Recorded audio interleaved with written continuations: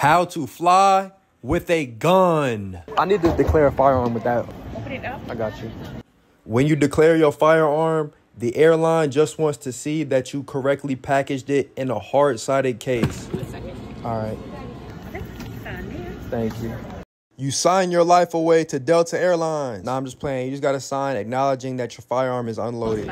All right. Thank you. You do not need a gun license to do this. I was doing this before I have my license to carry. Now, this is a video from another time I checked in my firearms, but this lady wanted to see that my guns were empty. So I literally had to unlock my case and prove both firearms were empty. So here you see me showing that the firearms are cleared. Once you land at your destination, you have to go to bag service. Once you show them your ID, they will release your bag to you. Last step, have fun with your gun.